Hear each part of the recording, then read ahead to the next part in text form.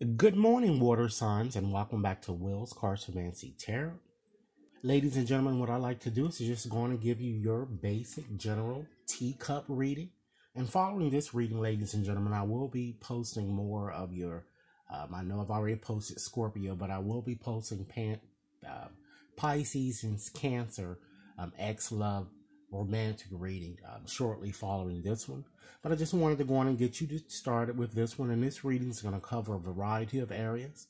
And ladies and gentlemen, if this reading resonates, go on and give it a big thumbs up. If you've yet to subscribe, please take a few moments to do so now.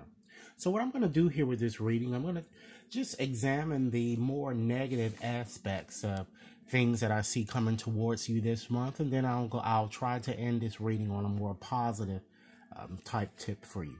Okay, let's start off here with just looking at this ink pot. Okay, this certainly shows, ladies and gentlemen, there are certain problems that you really need to resolve this month, and it seems that these are issues that you kind of failed to face. You know, it's like you've neglected them, so you need to resolve them and try to resolve them by the end of this month. Okay, with this wreath card, I'm seeing, getting a sense of that.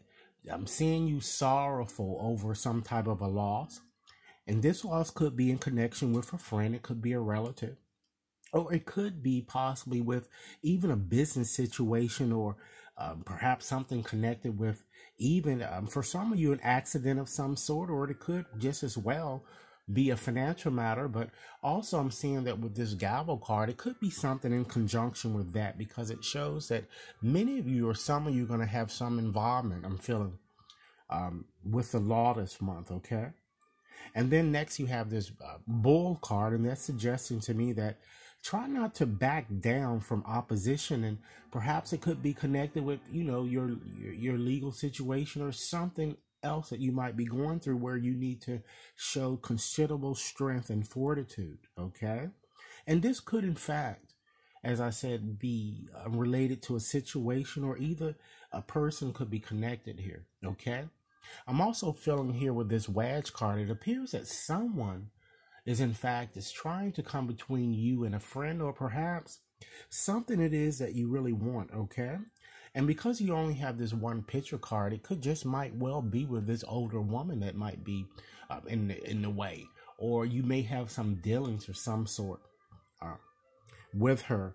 Okay, and some of you might in fact have some dealings with her, because you have this teapot here, and that usually represents, you know, for you women, you know, dealings with a same-sex female. And of course, with you men, it shows that you probably are going to meet someone too that's of the same sex that is going to be important to you in some way, I'm feeling.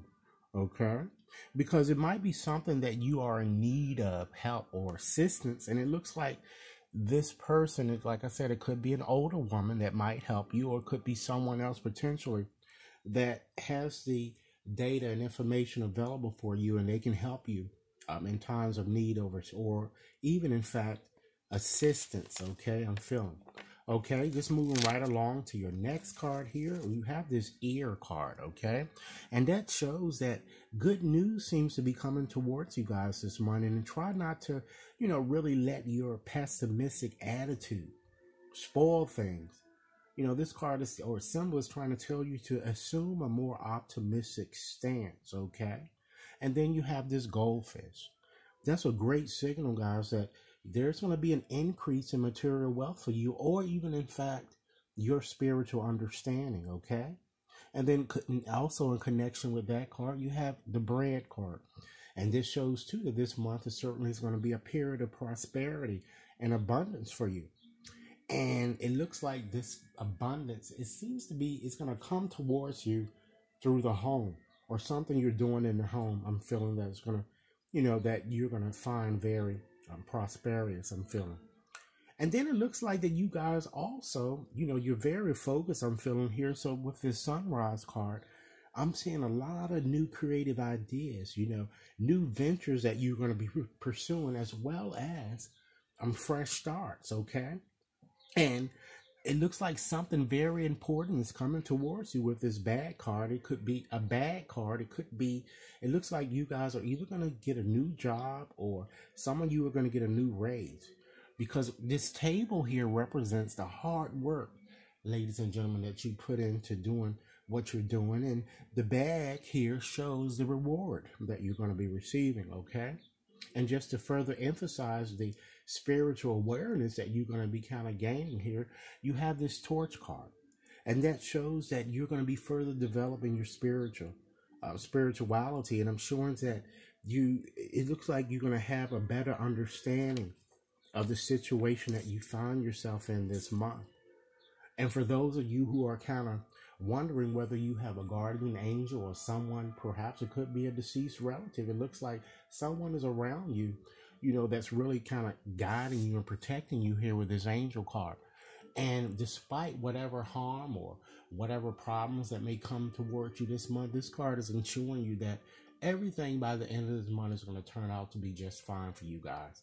So, ladies and gentlemen, this is what I have for you. As indicated, I will be posting your more romantic reading shortly. Please take a few moments to comment. And again, if this reading resonated, go on and give it a big thumbs up. And please be sure to share it with others.